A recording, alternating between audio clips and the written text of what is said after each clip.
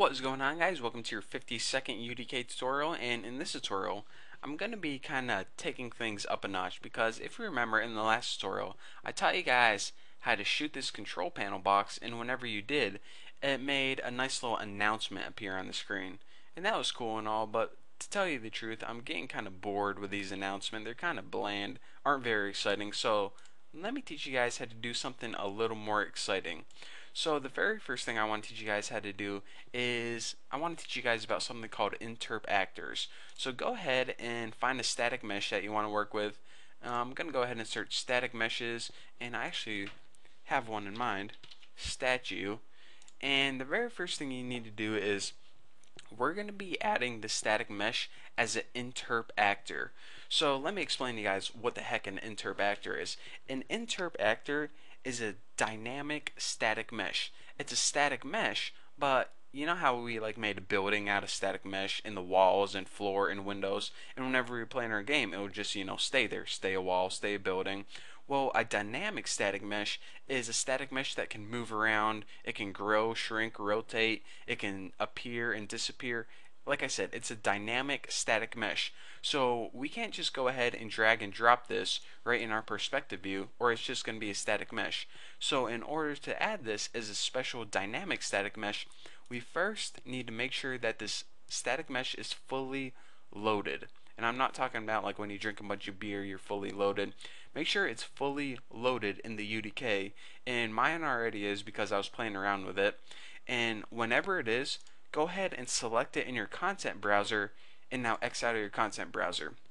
And now go ahead somewhere near your control panel or whatever target you have, go ahead and right click, and you're going to see add interp actor. This pretty much means add dynamic static mesh. So now we add this static mesh is a dynamic static mesh instead of just a regular static mesh, because whatever we do to these static meshes right here, they won't change, but we can kind of mess around with this one since it's dynamic now in interp actor. Like I said, we can grow it, shrink it, rotate it, move it around, blow it up, and do a bunch of cool stuff with it. So even though it looks the same right now, trust me, it's not. So now let me go ahead and hop on over to Kismet, and as you can see I already deleted my nice little play announcement because again, play announcements are kind of boring. We're going to be doing something a lot more interesting. I don't even know if I told you guys this already, but what we're going to be doing is I'm going to be teaching you guys how to shoot this control panel box, and whenever you do, we're going to make this static mesh, which I shouldn't even say static mesh, this interp actor disappear. Pretty cool, huh? So you guys probably thought that David Blaine and David Copperfield were the only people that can make things disappear. I don't think so. Add Bucky Roberts to that list because I'm about to do it. So the very first thing we need to do is we need to represent this object in some way in Kismet. So go ahead and select this interp actor and go ahead and right click and hit new object variable using interp actor 2. And it'd probably be easier for you guys to see if I added a comment. I'm just going to add statue right above this, and now whenever you do that, this statue is represented by this object in Kismet. Pretty cool, huh? So now you're saying, alright, well how do I make this appear and unappear, aka make it visible and invisible? Well, in order to do that, we need to add a toggle switch, but not just any toggle switch. If we go hover new action and toggle, remember, toggle is what we use to make our light switch or a light bulb switch on and off. What we want to do is select toggle hidden.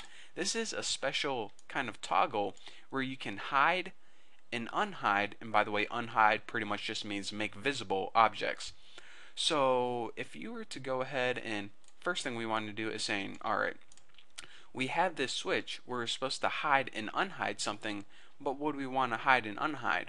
Well, let me go ahead and just plug the target into the statue, and that way whenever we use this toggle switch it knows we want to hide and unhide the statue right here.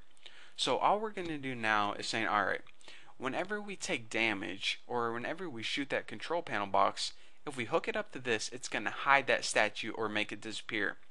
Whenever we hook it up to this, it's going to make it appear, which it already is appeared, of course, because we can already see it, because so that's not going to do anything.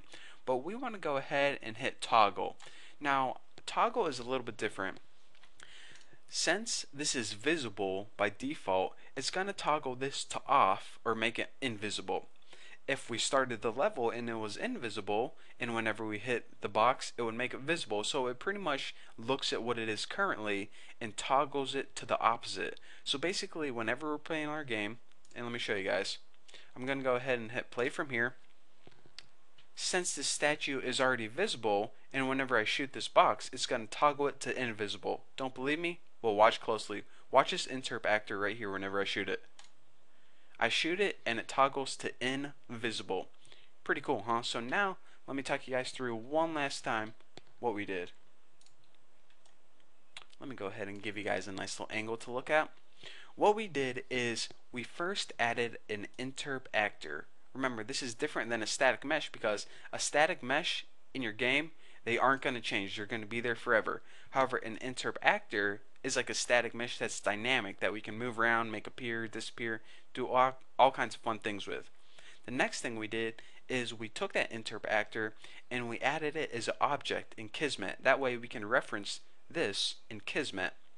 And right after that, we added a special toggle switch called toggle hidden. And what this toggle action does is it hides and unhides interp actors, or in this case a statue. So we can go ahead and hide it or unhide it, but what we want to do is toggle it, which pretty much means look at the current state, and if it's visible, turn it invisible. If it's invisible, turn it visible, and you could do this all day long. Switch it on and off, on and off. So that's all I wanted to teach you guys what to do in this tutorial. Again, I'm just putting the pieces together in this tutorial, and in the next tutorial I'm going to be building a really, well, I don't know if it's going to be the next tutorial, but in the upcoming tutorials I'm going to be teaching you guys how to build a really cool system. I'm not going to give it away now, but trust me, it's going to be awesome. So thank you guys for watching. Don't forget to subscribe, and I'll see you guys in the next video.